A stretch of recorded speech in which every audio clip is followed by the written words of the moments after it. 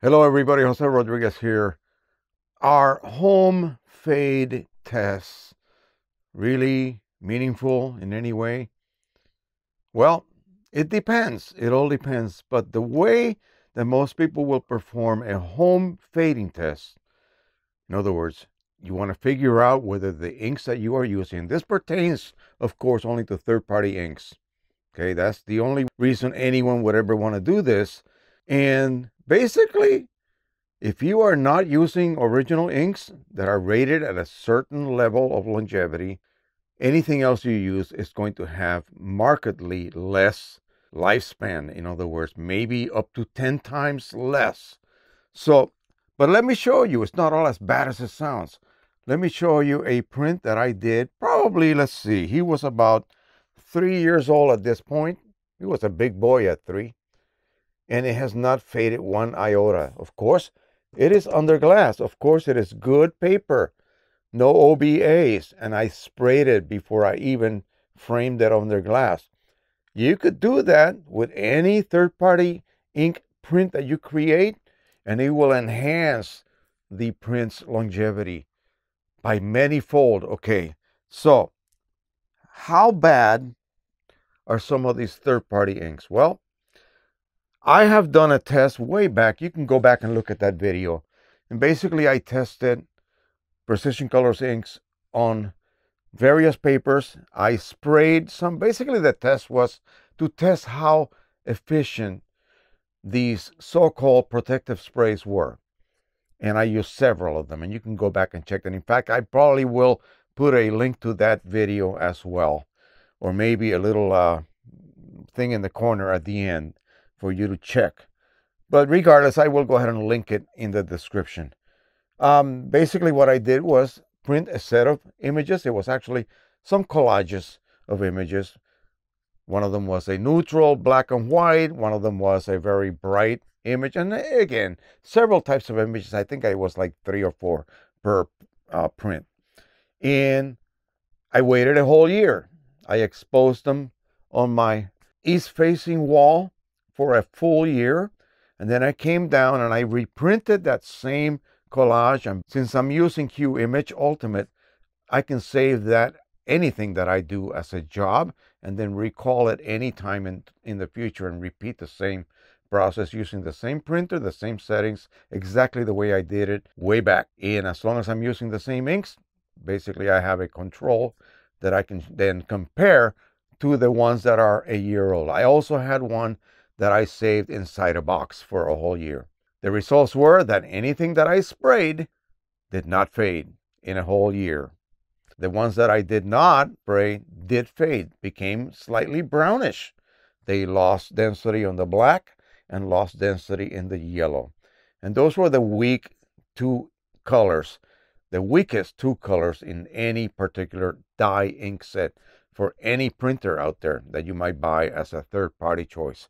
So recently, Precision Colors put out a new signature edition ink set for the Pro 100. So I said, well, I got to test that.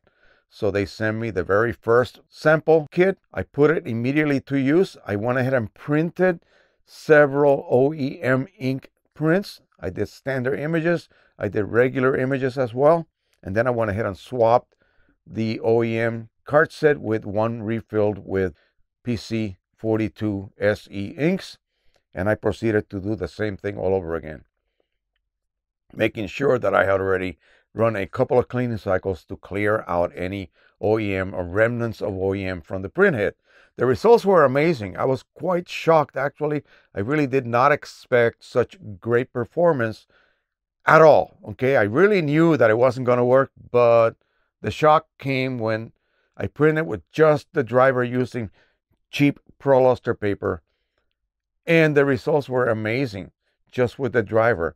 I then proceeded to create a couple of custom profiles so that I can go ahead and extract the most quality out of the PC42 SE inks. Now, shortly after that, he came out with a new replacement cyanic that was supposed to solve some inequities of the original cyanic that he was using, maybe increase that area of the spectrum a little bit as far as gamut goes. Again, I went ahead and did that, but I did not include it in this test because this was done in August this year. So it's only been about 4 months, 4.5 months. This has been sitting upstairs facing east. I do see changes. This is OEM, this is PC42 SE. So about 4.5 months later, I do see a slight yellowing of the image overall. But that's about it. So again, what does this mean to anyone else? Well, what should I do? Wait another 7 to 8 months till next August? And then check again? Yeah, I will do that. These will go back on the wall when we are done tonight with this video. But I mean, what does that mean? It just means that whatever amount of fade I get, okay, within 1 year, using ProLuster, my printer, and my conditions at home, meaning that particular wall, that particular level of light exposure, and whatever amount of ozone my atmospheric conditions in my home contain, because that's what will oxidize and cause the greatest amount of fading, beginning with black and also yellow. The other colors are not as affected by that, okay? So the biggest culprit in fading is ozone, and ozone levels are everywhere you go, they're different. So again, and not only that, if it was just light, everywhere you go, it would be different as well. So a month, 2 months, 3 months fading, I could go maybe a year without any fading. If I put it on my wall in my room downstairs, it will never fade. That one over there has not faded. The ones that I have on my side have not faded yet. They've been there for a very, very long time. Some of them are even stacked on top of each other. If you remove that overlapping print, you would see a line where some fading may have taken place. So all I'm trying to say is that, yeah, I could go ahead and do this for a whole year and then give you that information that it faded X amount. I can actually measure these with my spectrophotometer and tell you the difference in fade between this block and that block. But what would that tell you? Yeah, it just tells you that in Jose's environment, okay, here in Maryland, just north of Washington, D.C., this particular print faded this much in 1 year. Now, ProLuster has tons of OBA. That alone will increase the rate of fading of any inkset, including OEM, okay? The Pro 1000 was recently used as a test printer with OEM inks. They tested 3 papers. This is Ardenberg Imaging Group. One of them, of course, was this culprit right here. Then another one that I think it was a third-party high-end type paper. And then finally, Red River Palo Duro Soft Gloss Rag. The ProLuster inks, this is OEM pigment, by the way, okay? The ProLuster prints began to fade after about 12 megalux of light. These PC inks, a couple of megalux of light, and they show fade already. But what does that mean? You know, okay, so then to give you an example why it's not so much the inks, also the conditions, but also the paper, okay? In their testing of the top quality Canon printer, Pro 1000, 2000, 4000, 6000, they all use the same ink set, top of the line quality. These could only withstand about 12 megalux of exposure. The Red River Palo Duro, get ready, about 73, 74, 75 megalux of exposure. So that's several times more longevity. You would expect the same reaction with these inks. Because what happens, even though this print right here, to me right now looks just the slightest bit more yellowish than this one. I really can't remember at this point. I would have to print another one and check to see if this yellowing of the image on this example was caused by fading and exposure up there for about 5 months or not. Maybe it's just the difference between the two inks. Remember, I just used the driver. So right now I can't remember. I would have to go back and reprint another one with simply using the driver for me to test. But any fading that I have seen with those inks tend to be more linear. And this was actually verified by Ardenberg. Pro 100 original PC42 inks, not the new ones. Faded, yes, faded quite a lot compared to OEM. OEM lasts 100 years. Faded quite a bit. And the fade was linear. So the color balance did not shift. It just became lighter, that's all. It just became lighter than what it used to be, the original fresh density. So actually that's really, really good. Most inksets do not fade linearly. They fade, the one color fades more than the other at different rates.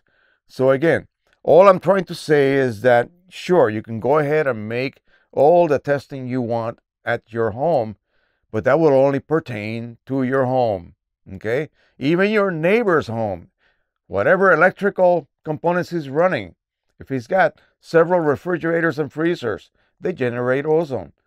Anything you attach to the freezer door will fade, believe me, quickly. And so, yeah, it's almost pointless. It will only answer the question for your particular environment, okay? And not necessarily someone in Chicago or in Arizona or in LA, whatever. It doesn't really answer that. They will get different results than you will, okay? I have people that have had fading within 2 weeks, 2 months. And again, we're here now at 5 months almost. It is getting lighter, yes.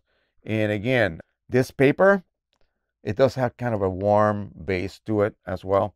So again, I would have to go back and reprint this and then compare it to this just to see what we have, okay? If it comes out neutral like this one, then we know that something is happening, causing a slight shift over to yellow, okay? What would that mean? Well, possibly the cyan may be fading a little bit, okay? And that would then predominantly then allow the yellow to change the color cast or the hue of the overall print. But you know what? Had I sprayed this, nothing would have happened. Nothing. It would last years. In fact, I would grow tired of it, probably. Now, that's not to say that you should be offering people prints for money, a number edition or something to that effect that was printed with a third-party inkset, especially dye inks. No, you better have printed it with a good pigment inkset, such as this one, such as this print right here. On watercolor paper, uncoated, it does not have any OBAs whatsoever, acid-free. That print will last longer than you really care, okay, actually. So yeah, that is it. Please take all of these results you see with a big grain of salt because they really mean nothing to your particular home environment. Wherever you display your prints, it really will not make that much of a difference. You won't be able to correlate those results with what's going to happen under your environment. It will be totally different. All right, that is it. Thank you so much. By the way, keep this in mind. From now on, my live stream will be on Sunday afternoons at 4. I had a very successful trial. I had more people than I have ever had come on board. And so I actually had people from across the ocean. That hour was not so late over there, so they were able to jump in and join us. And of course, anyone in the US had no problem joining us. I even had a guy from Australia. Yeah, and Australia is a pretty big country. So they have several time zones. All right, so that is it. Thank you so much. There will be a lot more videos. I have a whole list of subjects to cover. So I will try to do one every day. Maybe I will skip a day, but I will try to do a video every day this week so that we can have something to enjoy and hopefully learn from. And so I will leave you until the next time. Don't forget to subscribe, share, and like. And of course, happy printing, everyone. Bye-bye.